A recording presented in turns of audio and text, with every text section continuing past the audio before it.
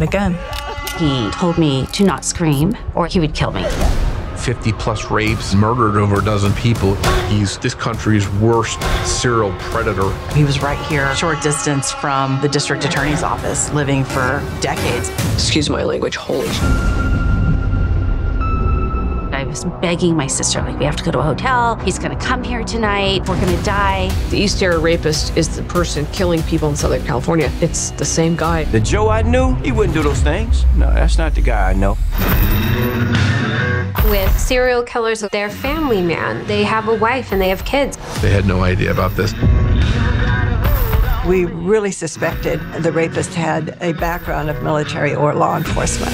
He'd never had his DNA taken, so let's take DNA to the next level. Through genealogy, It was going to be what solved this case. He was so good at putting on different masks that people wanted to see. You've got these killers living amongst us that have done these horrific things, and they just go back to living their lives.